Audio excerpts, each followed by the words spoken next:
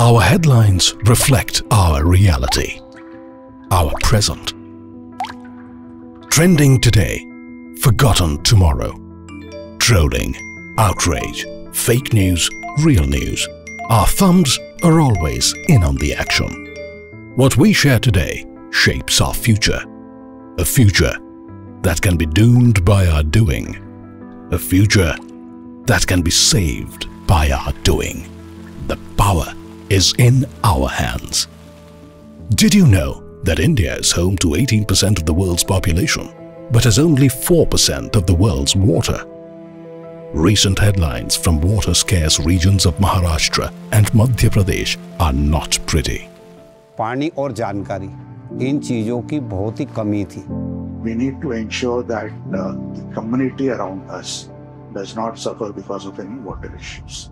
Bigger issue is the non-availability of water for irrigation. Are you okay living in a world with these headlines?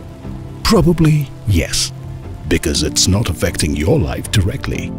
But what if we tell you that urban settlements tell a similar story, a place closer to your home?